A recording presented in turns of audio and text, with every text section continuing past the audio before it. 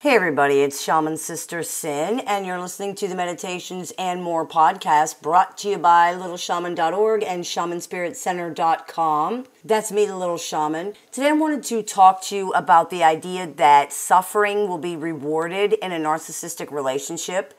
This is something that many people believe, so I thought we could talk about it on the show today.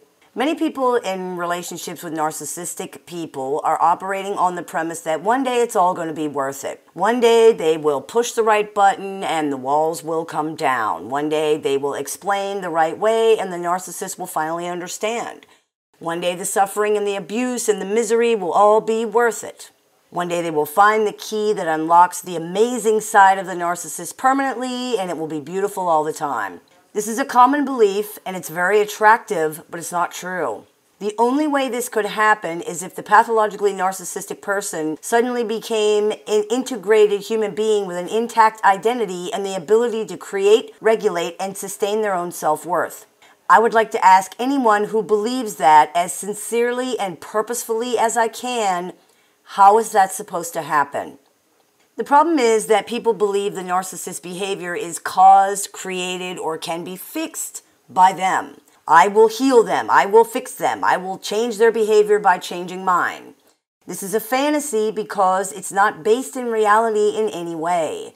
The type of problems that narcissists have can only be fixed by them doing inner work, if these problems can even be fixed at all. Some of the problems probably can, but some of them probably can't. You cannot put Humpty Dumpty back together again. It just can't be done. For example, a very common belief is that pathologically narcissistic people's biggest problems come from not being loved or validated, especially when they were children. People believe then that the solution is they will love the narcissist back to health. In theory, this makes sense. If someone can see that another person loves them, that will heal their trust and self-worth issues, right? It might even be that this could help some people, but it's generally a painful waste of time with pathologically narcissistic persons. You see, in order to be healed by love, someone has to actually believe that they are loved. They have to understand what love is. They have to recognize it. They have to accept it. None of these things happens with a narcissist. All that happens is that the harder the person tries to prove their love, the more the narcissist denies it. It is exhausting, painful, and pointless. They couldn't believe you even if they wanted to. They're seeking love even though they don't know what it is or how to recognize it. If you were searching for something but you didn't know what it looked like, it's a pretty sure bet you're not going to find it, even if you're looking right at it. A lot of times people try to reason with the narcissist and prove things. By trying to reason with a pathologically narcissistic person or by challenging their erroneous conclusions, you're asking somebody with critically flawed perception to use that flawed perception to recognize the flaws in their perception. You might as well ask them to be a foot taller. This is not something this person can do. They cannot recognize your sacrifices in the name of love because they can't recognize love. They will turn harmless actions into vindictive, cruel ones. They will turn considerate actions into selfish ones. They will turn kind actions into manipulative ones, all by assigning motives and feelings to you that you do not have. How do you prove that's not true? You can't. It's a trap, and all that happens is you get hurt.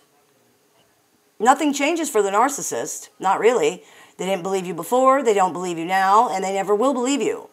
Believing you would make them vulnerable to whatever horrible thing you're going to do to them once you've got them in your evil clutches. It's not going to happen. That's one of the reasons that if they do show vulnerability, you can almost guarantee that a period of abuse and devaluation is going to follow that. They have to counteract the weakness that they think they showed and make sure you know you didn't get one over on them.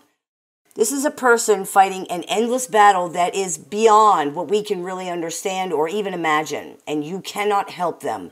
It's sad, but it's the reality of the situation, and the sooner that's accepted, the less painful it is. You're not going to get what you want from this person because they don't have it to give to you. That's the bottom line. There's no way to unlock the awesome side of their personality so that it stays around all the time. That's not who they are. The evil, cruel, hysterical, raging, silent, or crazy one is not who they are either. They're essentially nobody.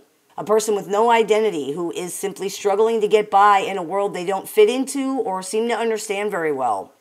Many narcissists were themselves raised by narcissists, and they were taught very early that people are fake, kindness is not real, love is a lie, the only way to deal with others or get your needs met is through manipulation, and the only person that matters is themselves because nobody else cares.